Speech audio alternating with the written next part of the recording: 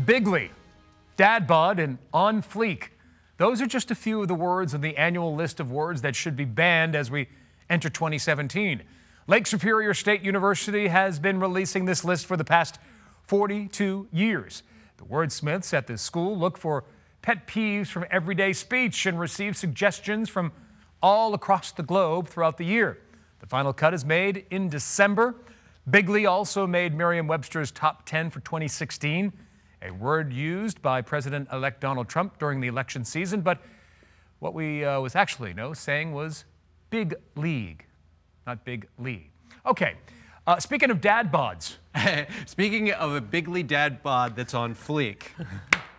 Hey, that's great, man. Watch your step. Oh, we have some wires right here. We have a speed bump there. Hey, good morning to you, man. Good morning 2017. to you. Come on over to the Weather Center with Yeah, me. let's do this, man. Is this one of those things we can draw on? No, I've turned that feature off due to some of the things you've drawn in the past. So I didn't know we were on air. Yeah, we've taken that feature out of the touchscreen, at least on the weekend morning show. That's part of my New Year's resolution.